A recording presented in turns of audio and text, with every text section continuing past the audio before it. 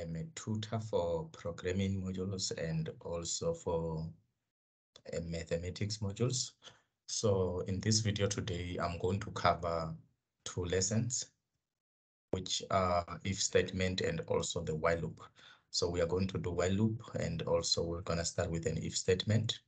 So feel free to ask questions on the comment, and then also feel free to WhatsApp me at 0723373640.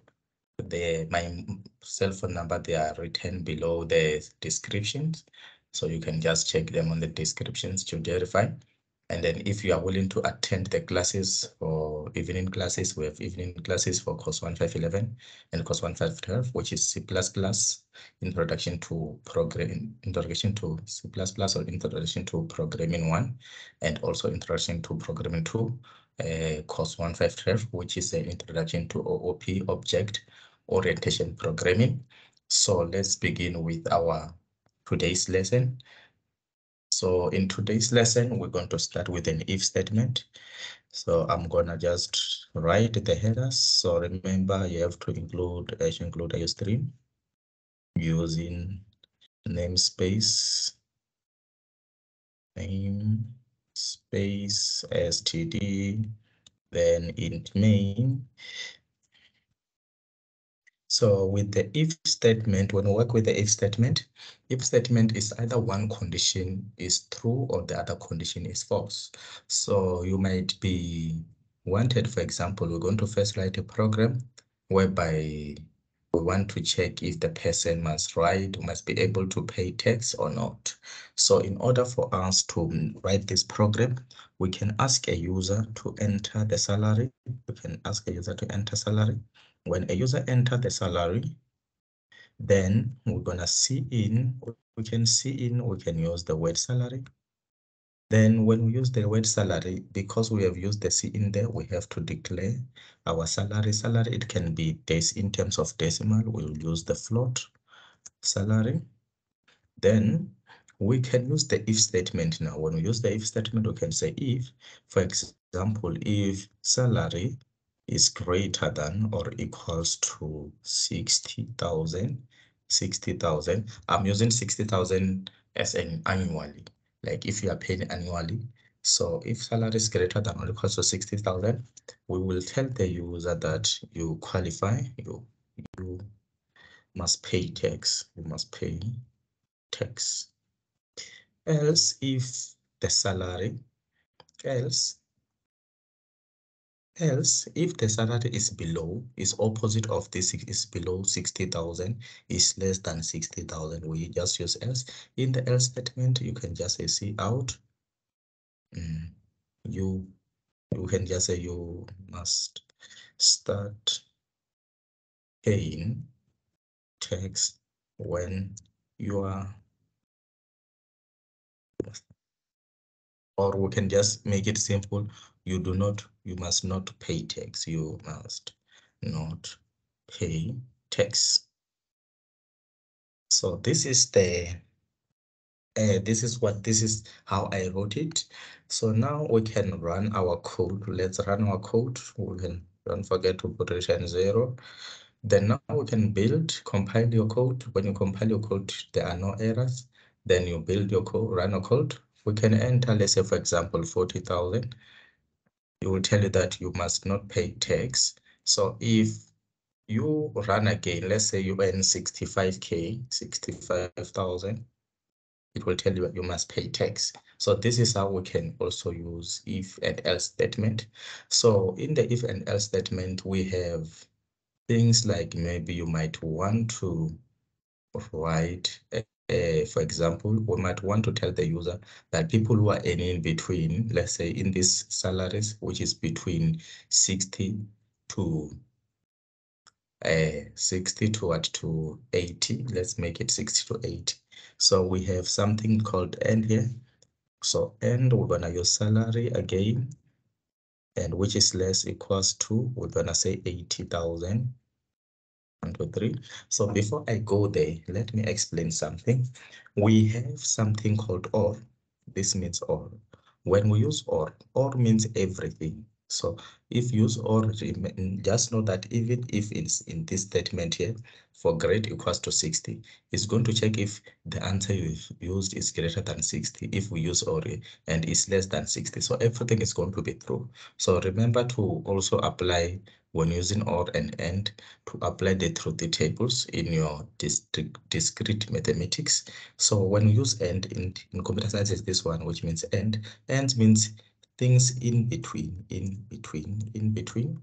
So when we talk about in between, it will only take the way I've written it here, salary is greater than, so only check things that is greater than 60 and exactly less than or equals to 80.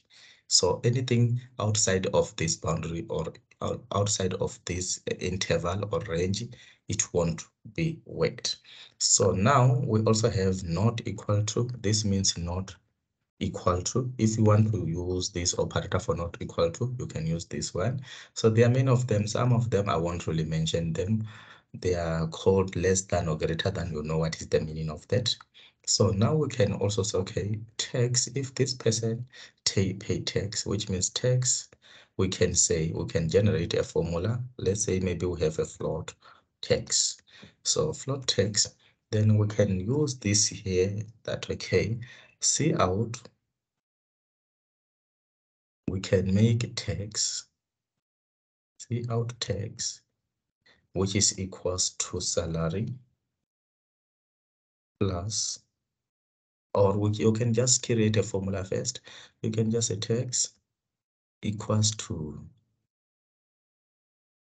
salary. You just write salary. You multiply it by, let's say we multiply it by 15%, which is 0.15. So this is amount, and see out. We can see out tax. You can just say, to make it nice, tax amount,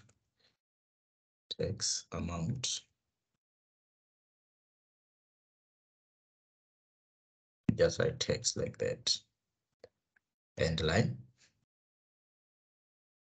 So now after that, because of we won't be using the else statement now, we're going to use it at the end.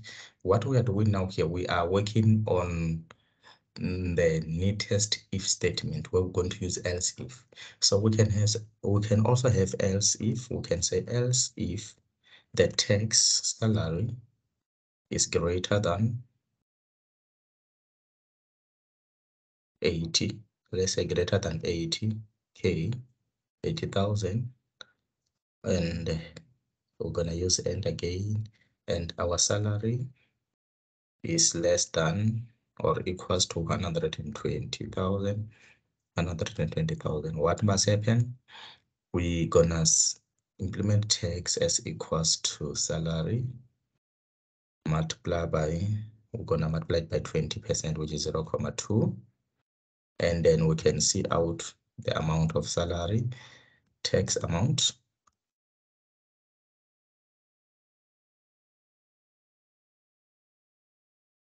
tax, end line. So we're gonna see out tax amount to be like this way, tax end line. So else, I'm just gonna, you can also have as many else if as possible, depending on the question. Then here I'm gonna use else only, else the amount is above, none of that is greater than those amount. Remember here, we also implemented that our if statement must start at greater than. So this one here, we can also change it. Let's say maybe else. We can use else if. You can still use else if. Let me just use else if. You can still use else if salary is greater than 120,000. Then what must happen? Then tax is going to be 30%, 25% equals to salary multiplied by 0.25, 25%. Then you can out display the salary tax amount,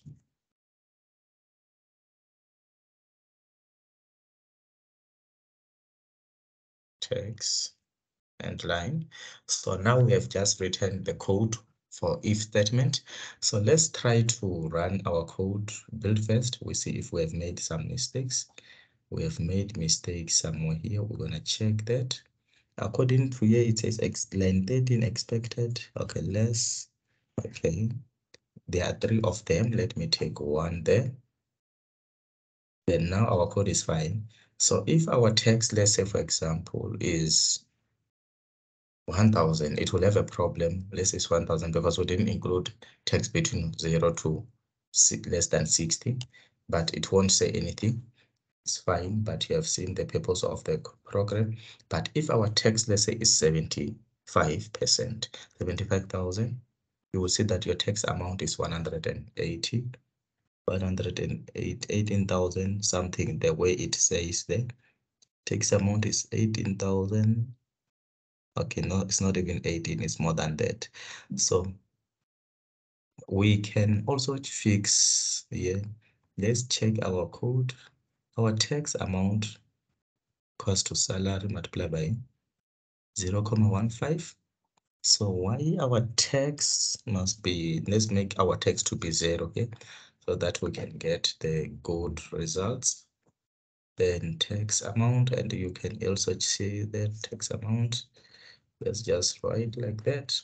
I'm just, because I've made the changes in my code, I'm going to build again and run it.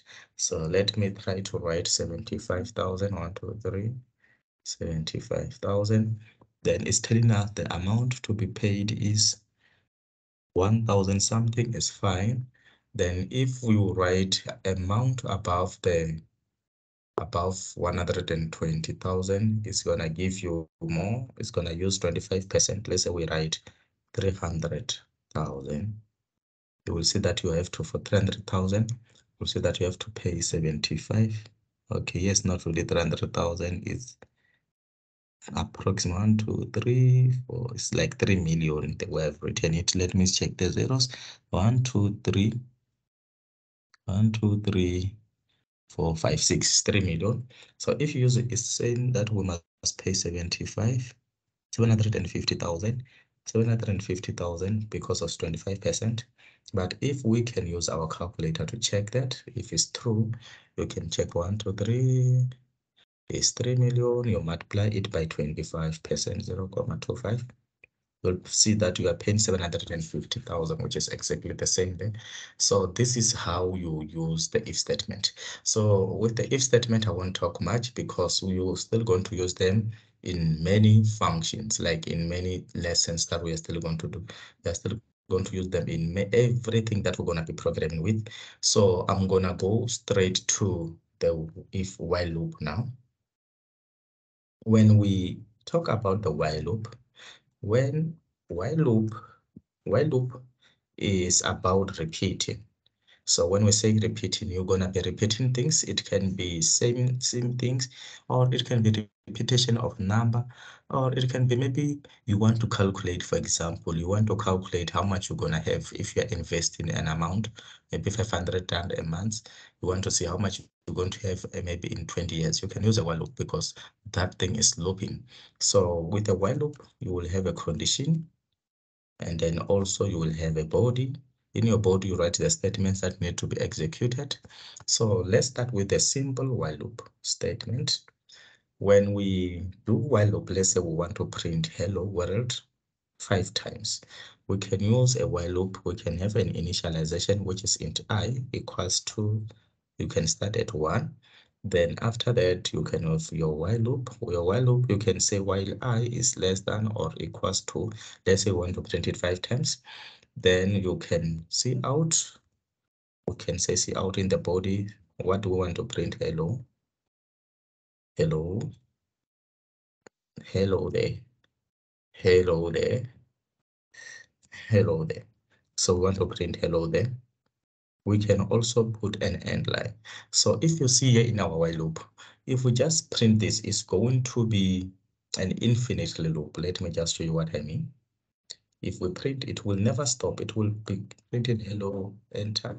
You see, it's even gonna damage your computer sometimes. Let me close them. In order for us, for our while loop to be fine, we have something called increment and decrement. Decrement. You need to know about increment. In increment, if I put I, because I'm using the letter I plus plus, it means that it must increase by 1. It must increase by 1. And then if I put I minus minus, it means that it must decrease. It must decrease by 1. So increment and decrement, we can also tell it how many times it must increase or decrease.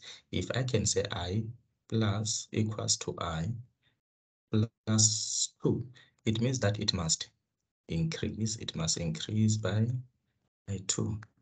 Increase by 2. If I put I equals to I minus 5, it means that it must decrease. This is an increment. It must decrease by 5. So now in this format, sometimes if you want to write this statement here, for I plus equals to 2, you can write it I plus equals to 2. It's still there, the same statement. They're equivalent. They do the same job. So if you want to write this one here, for I equals to I minus 1, you can just say I minus equals to 5. They are the same statement. So decrement and increment is about increasing and decreasing. So if you need more lesson on increment, you can let me know, but there is nothing much that we need to talk about. So because here I'm going to increment by 1, I want it to be display 5 times. I can just use my I plus plus plus, then it's going to increment by 1. This I is going to start at 1, is less than 5, is fine, that is true.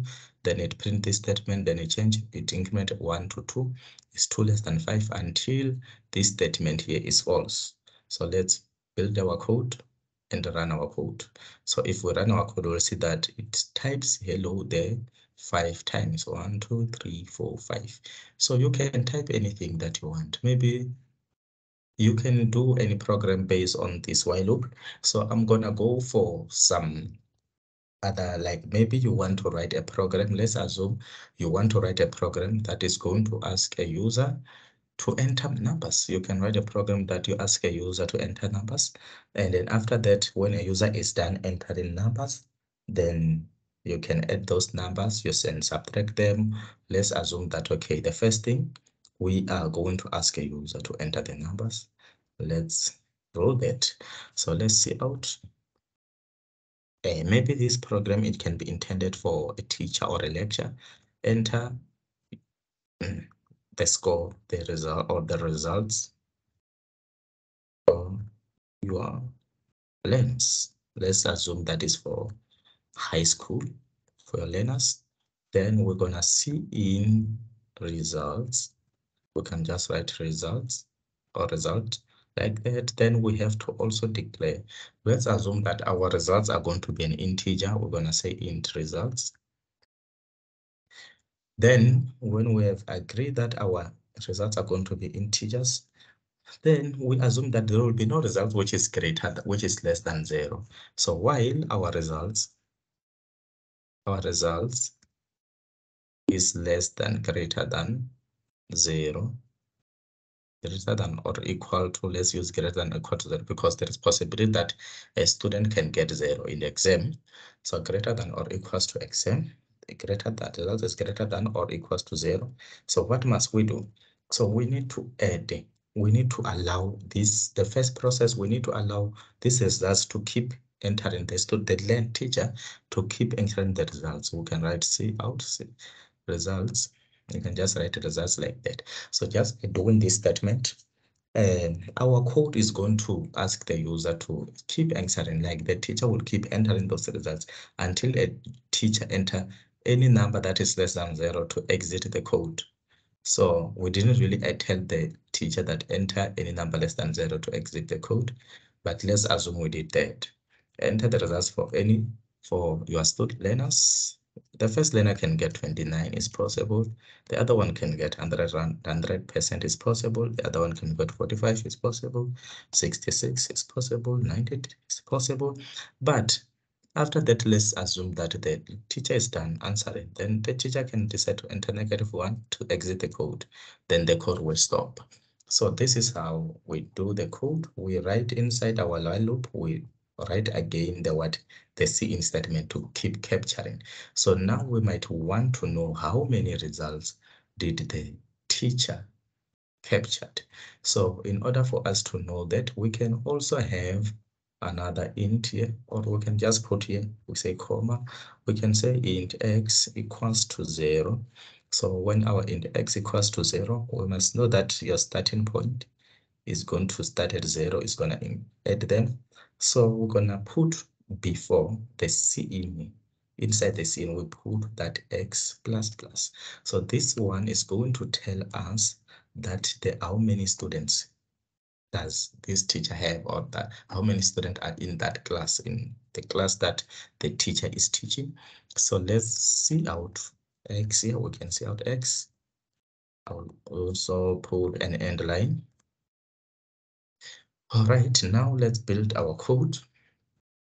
When we build our code, you will see that please enter the results. I can enter 90, 100, 29, 33, 49, then 50, then -1, I'm exiting. So it's gonna tell me that there are 6 learners in this class. Maybe it's a grade 12 class. The let's count, you're gonna see that is 1, 2, 3, 4, 5, and 6, but it didn't count 1, -1, and it's not supposed to count -1. Why did it not count -1? We go to our code now. Program. It didn't count -1 because of we put the cin x plus plus before cin dot results. If you put it outside after cin, it was going to count it. And it's not, we are not supposed to count -1 because -1 is not a result of a student. That's why I put it on top of this cin. So now we might want to know the sum. Maybe want to see if the teacher is really teaching properly, or if his class is performing, the performance of his class. We might want to know the sum of those students.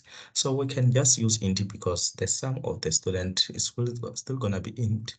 We can just say sum equals to 0. So for the sum equals to 0, we are going to increment. It's like we are looping again. We can say sum equals to sum plus what? Plus results. The results, we just write the word results. It's going to add all those results. So if we see out here, we can see out sum and line. Then maybe you can make it nice. You write, let me say, total sum. You can just say total sum.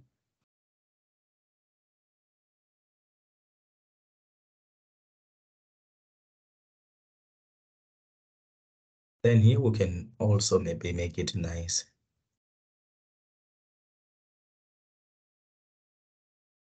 Total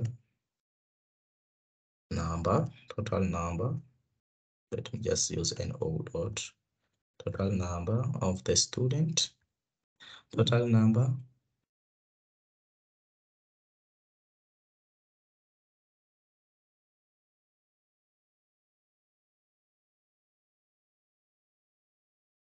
of learners.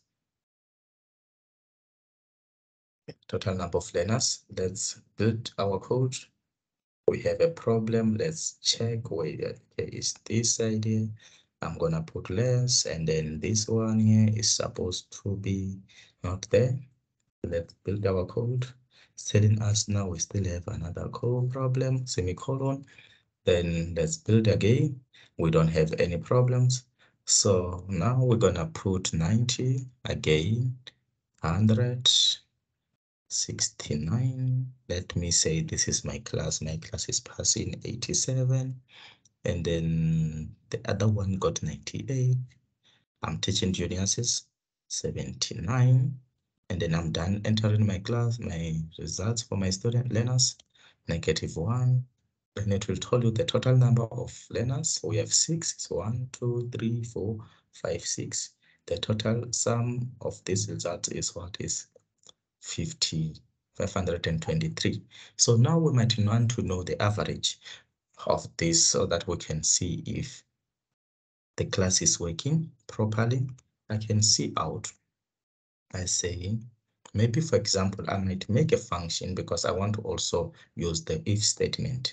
So I will make a function that, okay, I have here int, I will just use int average. I will say average, aver.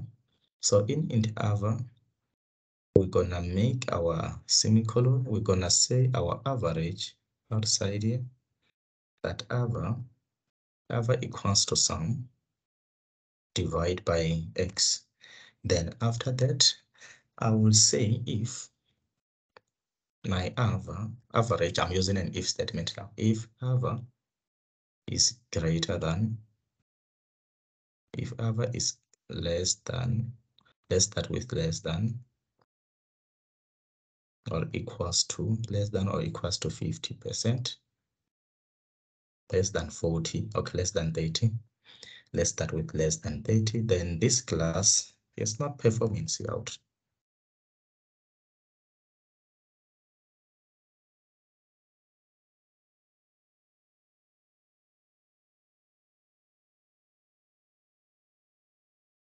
We're gonna just say poor performance. Poor performance. Poor performance.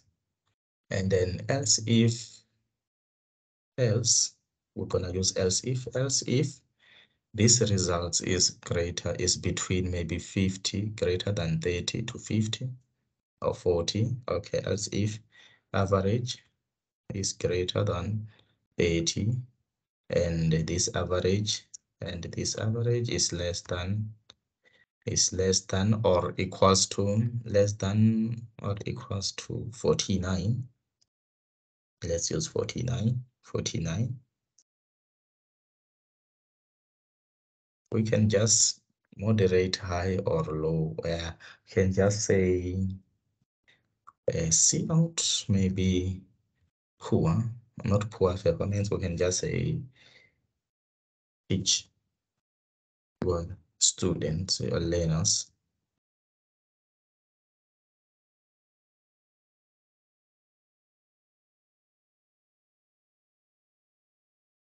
All right, not teacher learners, it won't really work properly. Let's just say maybe try harder. Try harder is gonna be fine. Try harder. Try harder. Right? Then else if the result is above 50, just due to time, I'm just gonna say else if result is 50, is the average is greater than 50, grade equals to 50, then I will just use the word better performance, better performance,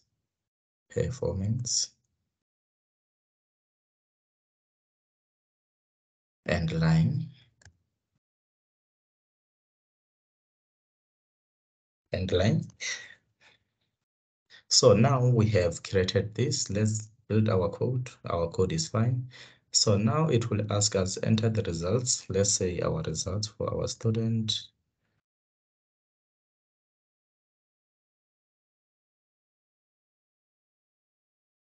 Okay, there's some errors here. I wish I can delete that. Let me just cancel this code and run it. And then something here, let me just, so that we can see properly, I'm just gonna add end line here, /n. Let me just put /n means end line. I'm just gonna build my code again. So I'm gonna start with 90, 44, 69, 22, 77, 87, and -1 to exit.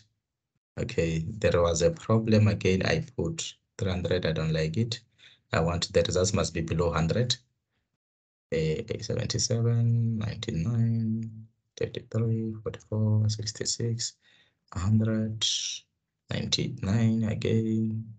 The other one got 79, then -1. Then the total number of learners is 8. This 1, 2, 3, 4, 5, 6, 7, 8. the total sum is 506.97, and then 97. Then the average, this is the what? This is total sum is 587, and the better performance it calculated.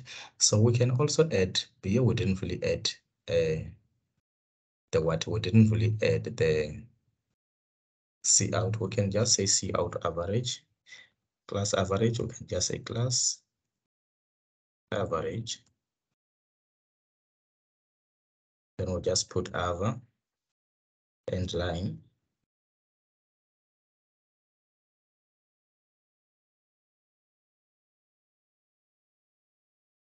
So let's just do that. 44, 55, 66, 77, 88, 99, 100, 23. We know that that student in class will always get less results than -1 or -2. You can even put -2.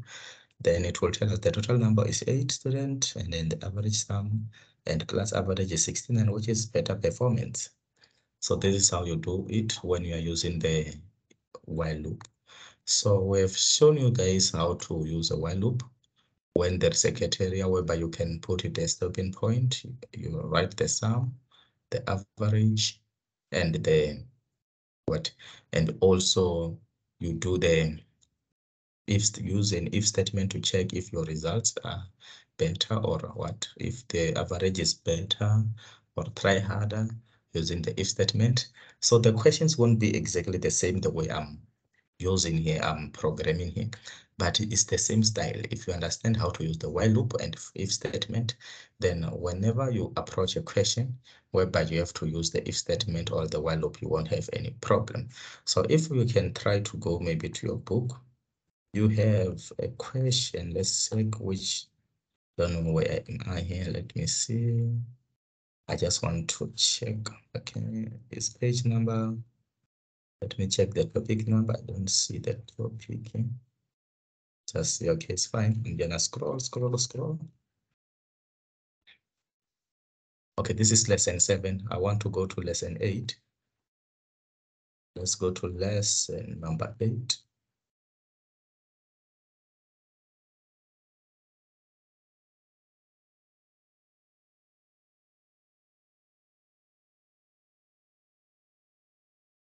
Okay, but